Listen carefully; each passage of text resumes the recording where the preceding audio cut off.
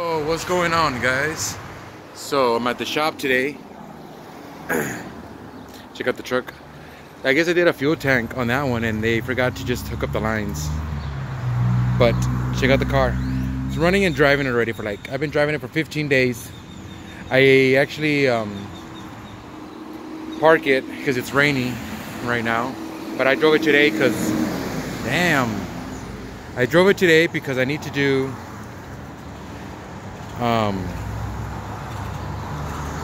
I got the two plugs for the thermostat, you know, the ones that are ripping, and the one for the alternator. I got the plug for the alternator too. And when I talk the plug, the pigtail, I mean the whole plug, the plug itself and the wires. I even got these two because these are all burnt out. Check it out. I got those new. Also got the crankshaft position sensor. I gotta put that on new. And like I said, the 3-wire alternator plug. And what else? Oh, and the little 1 plug wire that goes to the alternator next to those 3 plug wires for this particular type of Mustang from 2004. And the 2 thermostat connections. Maybe I'll show it to you right now. So look at thermostat 1 and thermostat 2. So I got those new. I got the 3-prong alternator plug and the 1-wire plug. It's right there. You guys can see the 1-wire plug right there. I got that new. Did that over there the other day because the wire was rotten. So I fixed that real nice. I got this new. The fuel regulator. That's actually a Motorcraft brand. Fuel pressure regulator for the 1998 Mustang GT. I got it on oh shit, I forgot where I got it. I think I got it on Rock Auto. Yeah, got that. I'm gonna change that. That's an O-ring behind it. I'll show you the tool that I'm gonna use to do that. I'm not gonna do that right now, guys, all this electrical wiring stuff, because as you can see, it's wet and rainy real bad. It's an off and on rain. It's really bad out here. I wanted to do it today. Oh shit. But I'm not gonna do it today. Yeah, so Joey said he was gonna move his truck, but I guess it's already 4 o'clock too, and they close the shop at 6. So hey, if you guys are looking for some good quality work, this is the place. It might be pricey, but they do the job right. You're not gonna get half-ass jobs like other places. This place really does the job right. And that's all I can say. It's, you know, they already did my computer, my fuel tank, the programming of the key, and I have to buy a new set of keys like I've been stressing about. Oh, I thought someone was gonna peel out or something. I thought someone was gonna do a street takeover right now and take over that little street and take some chicken from the chicken guy. But yeah, guys, that's what I'm trying to do with the Mustang and get it going. Do all those plugs because they're really bad. And also another plug I gotta do. I just don't remember where. Oh, these. I think I'm gonna do this one new and this one new, definitely. I gotta get those new. And that's about it for the Mustang right now, guys. I got I think I showed you that. I put that on new. The idle sensor. What else?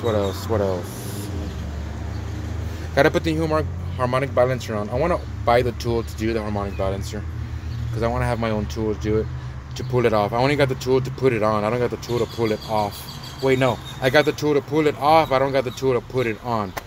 That's the tool I need. I need the tool to put it on. The harmonic balancer installer kit. And that's what I need. I got the new regulators for both windows. What else? I got the brakes for the rear. I need to get the control arms and the bushings and all that stuff for that. And I need to do the rear end is just whining bad, really bad. So Yeah, check it out. It's a Chevy. The rims are cool. So that's what's going on with the car, guys.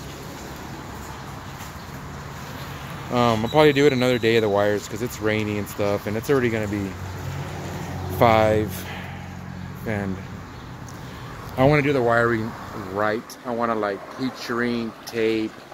I think I want to order me some of that fabric tape, you know, the one Jimmy Oaks uses. It's OEM style tape that they use, so I think I want to use that. They use a lot of this kind of wire, this plastic protective shield layer protective thing around the system. But that's what's been going on, guys. EGR is working, everything works good, it turns on. I just got to fix that because sometimes this pops out, that little thing, and it wants to like shut my battery off and go crazy. But I just want to give you guys an update. You know, it's been 14 days, and I also wanted to talk about my uncle, guys. It's already going to be a year that he's passed away. Today's the 20th, March 20th. He passed away March 21st. And his birthday's on the 28th, guys. So if you guys drink or party, drink a beer for him and stuff, because he was a cool dude, and it sucks that he's gone, you know. And yeah, that's probably why I haven't been uploading around this month. Kind of gets me real bummed out, you know.